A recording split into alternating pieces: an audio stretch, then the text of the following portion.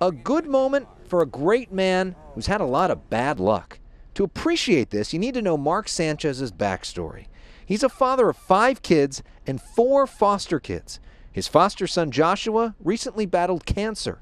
His son has cerebral palsy and uses a wheelchair.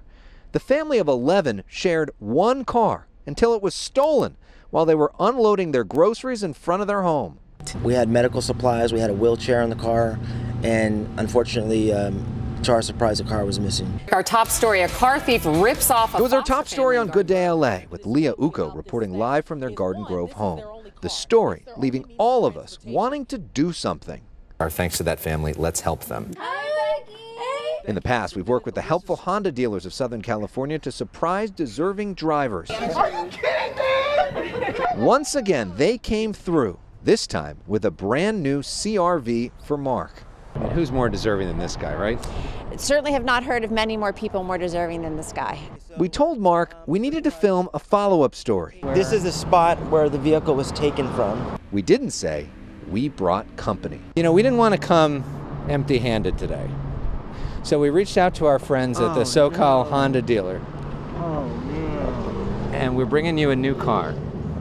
Oh, wow. Because what you do for your kids and what you do for this community deserves to be recognized. Mark in shock. And good things deserve to happen to somebody like you. He has tears in his eyes as he sees a new car parked where his old car used to be. Thank you so I'm much. with the helpful Honda guys. How are you? I am a whole lot better now. He brings out So the the kids folks to from show Honda are giving them you guys a their new new car. ride. You like it, son? Yeah, Say thank you. thank you.